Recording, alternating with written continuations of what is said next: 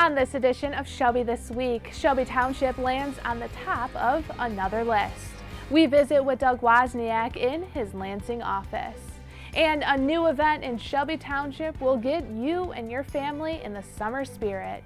We have all these stories and more on this edition of Shelby This Week.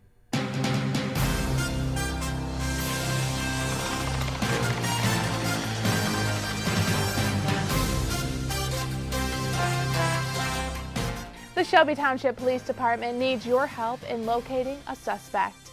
Police say a man robbed the Huntington Bank on 24 Mile in Hayes. The man fled the scene on foot, according to the department. Police brought out the canine and tracked the man to 24 Mile and Chanel Lane, where they suspect he escaped in a vehicle believed to be a white Sprinter van. The man is described as being about 6 feet 2 inches tall, over 300 pounds. He was wearing glasses, a blue jacket, and a knit cap. Police say he is the same suspect that robbed a Chase Bank in Chesterfield. If you have any information, you are asked to call the Shelby Township Police Department at 586-731-2121. It's another list, and Shelby Township finds themselves on top. Niche.com placed the community in its #1 spot as the best place to live in Macomb County. The website also found the township to be the #1 place to raise a family in Macomb County. The 2019 Best Places to Live ranking provides an assessment of the overall livability in the area. Several key factors are calculated to land on the list, like quality of schools, housing trends, overall access to amenities, and crime rates in the area. These rankings come on the heels of Shelby Township ranked as safest community in Macomb County. To see the complete list of best places to live, visit niche.com. He's served for 10 years as a Shelby Township trustee, and now a state representative. Doug Wozniak is up in Lansing working for the people in our district. There's a picture of the district.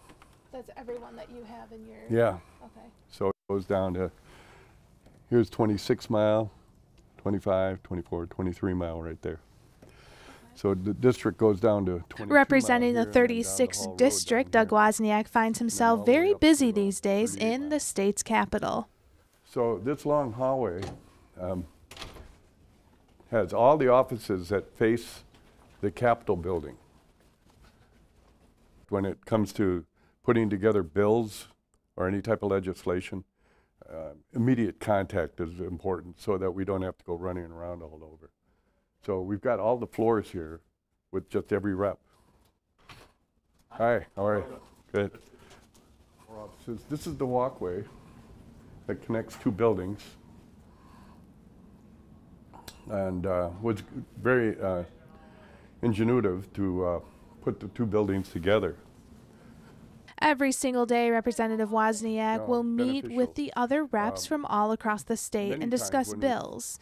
And since he's taken this seat, a lot has already happened in Lansing. I'll tell you, a lot of bills have come up in the House, 300, matter of fact, in the last 3 months. So we've got a lot of work to do, but what I've been doing for Shelby is looking at ways that we can get grants and more money coming back into Shelby. I already have some bills in with that are concerned with elder abuse and the penalties for elder abuse, vulnerable adults, the penalties for that, and making it such that reimbursement to the victim is first before any fines are paid, and also that relatives, not just non-relatives, could also be found liable for abusing an elder. Matter of fact, that's when it happens a lot. We also have some gun bills in legislation. Those would be coming up soon. We've got another bill to eliminate lame duck, so the session would end on Election Day, and there would be no session until the new legislature came in. As Wozniak keeps very busy in Lansing working for the community, he certainly will always have Shelby Township on his mind. I feel that we can really do good things here in Lansing. You know, most of the time I've always thought that people that come up here kind of forget who they are and who they're working for. That's going to be my mantra, is to make sure that we keep working for Shelby Township, Washington, Bruce, Romeo, the whole county of Macomb. and make sure that we're going to do things that make sense for our area. Representative Wozniak stresses the importance of staying in contact with him. He is available for office hours in Lansing. You can call his office directly at 517-373-0843 or email Douglas Wozniak at house.mi.gov. He will hold his coffee hours right here in Shelby Township on March 18th from 12 p.m. until 2 p.m. at his district office, which is located at 51543 Van Dyke Road. If you are musically inclined, now is your time to shine in the spotlight. Shelby Township is offering an opportunity for you to showcase your talents on the stage. The township is hosting the first ever Shelby Spotlight competition. Finalists will have the chance to perform live during the 2019 State of Shelby Township Address, where people from the audience will cast their votes for their favorite acts. From there, winners will be selected. The grand prize is $500 and a music video produced by ShelbyTV. The second place winner will get $250 and the third place will receive $100. To audition, you must live, work, or attend school in Shelby Township.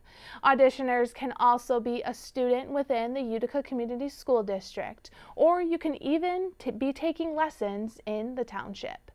Contestants must be at least 12 years old. Auditions will be held on April 6th. Musical acts will be asked to return for the final round at the State of the Township on July 19th. To fill out an entry form, visit shelbytwp.org/spotlight. All forms must be submitted by 9 p.m. on March 31st.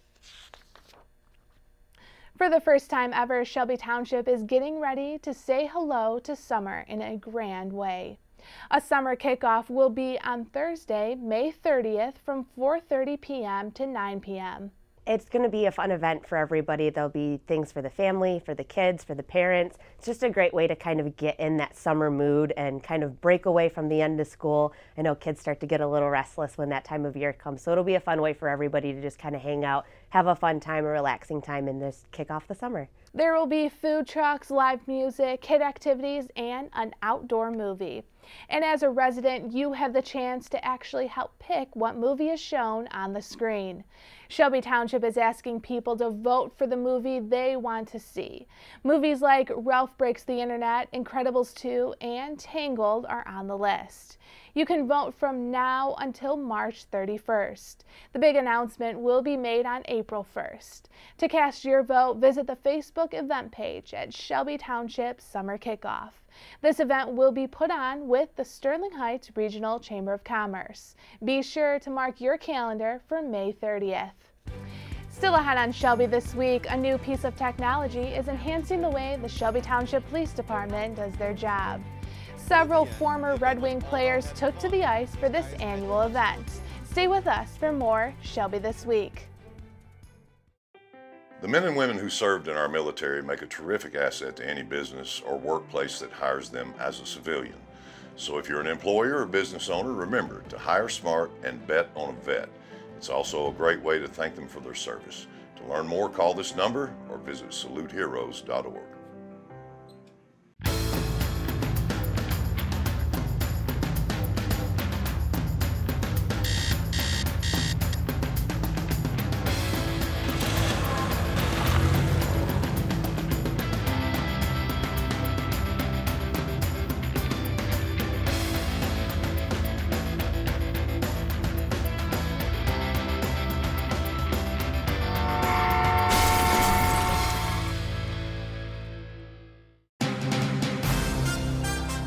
The Utica girls basketball team went head-to-head with Troy in the playoff game on Friday, and these girls played hard on the court to bring home a very sweet victory.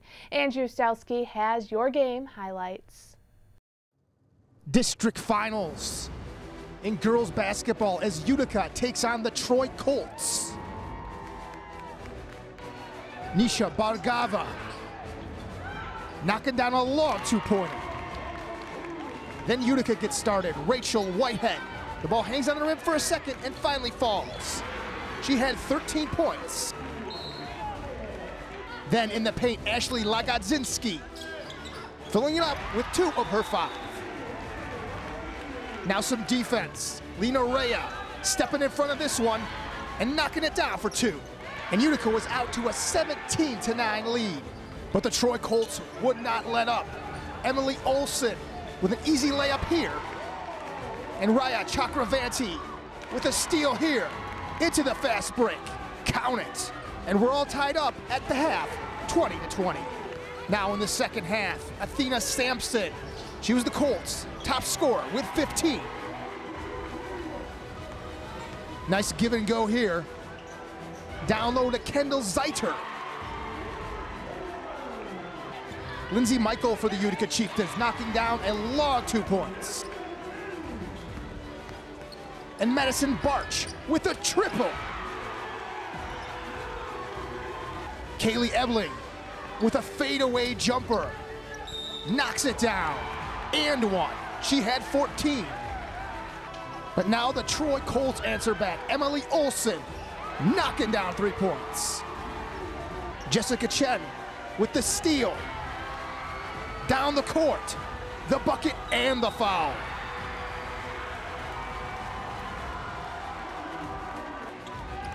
But Kaylee Ebling answers back at the other end. Kendall Zeiter knocking down a 3 late. But within the last minute of the play, Rachel Whitehead, 2 points. And at the end of regulation, we're all tied up at 46. We're headed to overtime. And into the extra period, Rachel Whitehead gets a fortunate bounce off the high glass. And Kaylee Ebling getting fouled and knocks down both of her shots. Lena Reyes splitting defenders over to Monet Knowles, off the glass and in.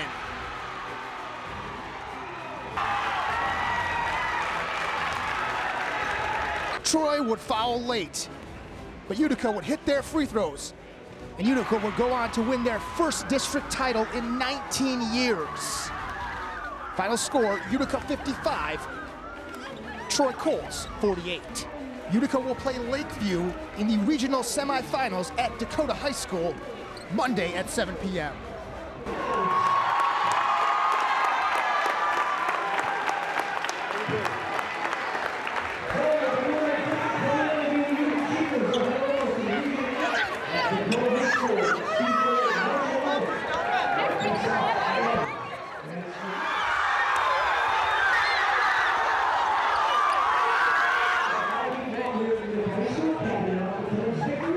We didn't think after we won one in 2000 that we'd wait quite this long, but a lot of circumstances, but it makes this even sweeter waiting that long. It's just a tremendous group of kids who deserve this because they do everything right. Yeah, Kaylee's, senior, been with us for 3 years, always does that, made big shots, made big free throws. Just proud of our kids and proud of Utica High School. The Shelby Township Police Department is leading the charge with new technologies. Stacy Sansatera tells us how this equipment is helping officers with their jobs. Today is a 2-day training for the Macomb area crash group for reconstructionists. We get together about every quarter. This day is a special day because it's a 2-day training where we're talking about all the different technologies, whether it be the Faro technology that we currently have just upgraded to. Advancements in technology have been a blessing for law enforcement. The Shelby Township Police Department recently purchased a Faro 3D laser scanner, which provides the department a portable way to capture accurate details from the scene of an accident or crime scene. This technology has improved investigations and helps to better serve the community. It's a huge game changer. Going back to my days in traffic, when I started in '98 in the traffic unit, we were still using measuring tape. So you had to set out a grid pattern. And you can only imagine if we have a crash scene on an M53 and 23 Mile Road, if we have to grid pattern with using tape and measuring from one item to another item, not only are we going to have the roadway closed for probably 6 hours, if that was the case, the manpower it takes an additional manpower. With this new Faro system, we can decrease that time dramatically and get a much better product. A picture may be worth 1,000 words, but crime scene mapping using 3D laser scanners provides context, accuracy, and speed. Faro system is not only taking the laser measurements, it's taking photos at the same time. So we can get that 3D rendering of that case, so when we present that case in court, it's a much better product that we're able to present to the jury. The Faro takes a three-dimensional scan of an accident or crime scene. Once the data is downloaded, all the separate scans can be stitched together to create a 3D model or reenactment of a scene. The 3D scanner records more points of measurement than any other traditional measurement technique, and the benefits are huge. The way Faro works is it goes out there and it shoots a bunch of photographs, and it puts it into something like a virtual room that gives us the ability to take measurements even after we leave the scene. So if there's something we might have missed, we can go back out, we can open a program up, measure from point to point or for vehicles, for certain scenes, indoor, outdoor. Not only is it better for our citizens, it's better for our officers. If we can keep the roadways open, if we can actually create a great product when we're doing crime scene investigation for our evidence techs to present that great case in court, it makes us look better. We want to set the example, and we are setting the example for law enforcement excellence in Macomb County. So that's what we always strive to do every single day. For Shelby This Week, I'm Stacy Sansatera. To learn more about Faro and other technologies in policing, be sure to check out the next episode of Straight Talk. Skate for Sobriety took over Hockeyland in Fraser, and some special guests hit the ice were former Red Wing players. Kyle Warzbach tells us how this event was used to raise money for an organization right here in Macomb County. While the Red Wings alumni and Families Against Narcotics were opponents on the ice at this charity hockey game, both teamed up to raise money for Hope Not Handcuffs, an initiative that gives those struggling with opioid addiction a second chance. So Hope Not Handcuffs is an initiative we started on February 1st of 2017. It was to bridge that gap into people looking to get into treatment. So simply what it is someone could either walk into a police station that is participating with us or fill out an online assessment. They are then greeted by an angel that we have, a volunteer angel, that comes out and helps them get into treatment. Since then, February 1st of 2017, we've placed 2,500 people into treatment. Participating in the game was local comedian Dave Coulier, and he wants people to know that this opioid crisis is no joke. Well, you know, there's a huge crisis all across the United States, and so if we can just make a little dent and help some people out by playing a hockey game, then we feel really good about that. About 44% of Americans know someone who has been addicted to opioids, and Dave is no exception. I've had friends that were very addicted, some people that were not only family members but very close friends. I've lost friends. And so I think now that it's being exposed the way it is in the media, I think that that's a great thing to be able to open this subject up for people to really be able to address in a better way. Robert Skelton has been sober for 2 years now, and he wants to pass his message along to those who are struggling. Well, me being young, 24 years old, I really wish I would have got sober at, let's say, 20. You know, it's better to get a jump on it and admit your faults before it gets out of hand and, you know, you end up hurting someone. When dealing with, you know, a son or a daughter in recovery, it's good to be patient. It's good to work alongside of them. You know, you don't want to enable them, but at the same time, you got to give them some harsh love and get them on the right path. You got to guide them in the right direction. But in the end, the event was all about having fun, and these guys had much to look forward to a varying degree. Last year, I know I spoke with Redmond quite a bit in McCarty, so I'm looking forward to getting on the ice and chirping at him a little bit. So, getting back to the bench, that's my goal. Is I go out and then I'm like, I hope I can just make it back to the bench. For Shelby This Week, I'm Kyle Warzbach. One business owner has a brand which encourages women empowerment and celebrates the fierceness in us all. It started with in my husband's class with women's boxing. One of the girls, she said that we are coaches' pretty weapons, and it just kind of stuck, and I wanted to do something with that. Pretty Weapon brand is a perfect fit for people who work out at New Way Martial Arts, and quite frankly, anyone who considers themselves fierce and confident. Izzy started the brand last summer and hopes it will continue to grow with this idea in mind. My goal with the brand is not just be a symbolic, symbolic of empowerment, of strength and fierceness, but I want to do charities, so my main focus is towards sex trafficking awareness and prevention. So that's what all my charities, events that I have organized with Pretty Weapon brand, that's what the focus is all about. Men and women are encouraged by Izzy to rock the logo. While the main message is about fierceness, Izzy hopes people will always remember this. You can be fierce, but be caring and giving at the same time, So maybe, yes, you're good grappler, good boxer, you're fierce in whatever sports you are involved in, or whatever, it is, shooting, racing, horse riding, you still make time for helping others. For anyone interested in purchasing the apparel, you can visit New Way Martial Arts on Van Dyke in Shelby Township, or visit prettyweaponbrand.com. 1, 2, 3. A new Shelby Township business opened their doors in August, and now they are official members of the Shelby Township community with their recent ribbon cutting. The Poorhouse offers customers an upscale bar feel. The owners of the location felt the community needed somewhere to go for food and drinks. They have over 70 craft beers on tap, along with an extensive selection of premium wine and spirits. With the full bar, they also have food. They serve lunch and dinner.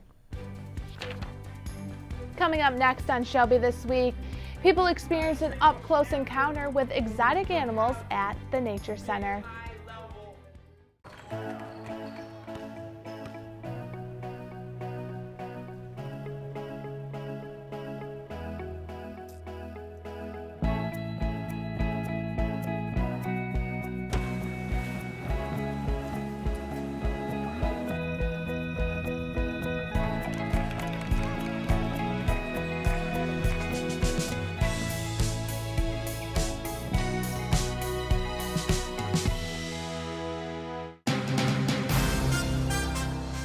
Anyone who stopped by the Nature Center on Saturday was greeted with animals, but not the usual ones you find at the center.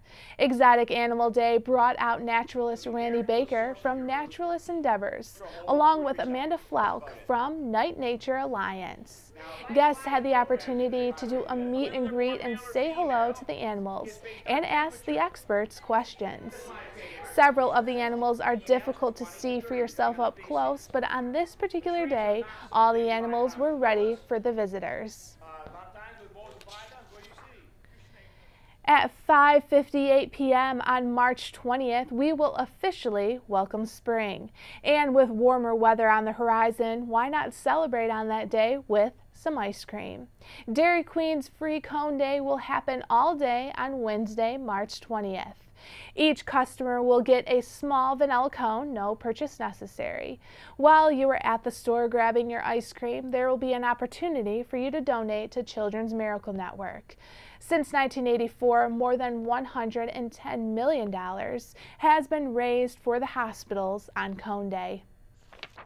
That's all we have for this edition of Shelby This Week. Remember, you can always watch us online or on Facebook. Just search Shelby TV. We will leave you now with dogs and cats available for adoption at the Humane Society of Macomb. Enjoy, and thanks for watching.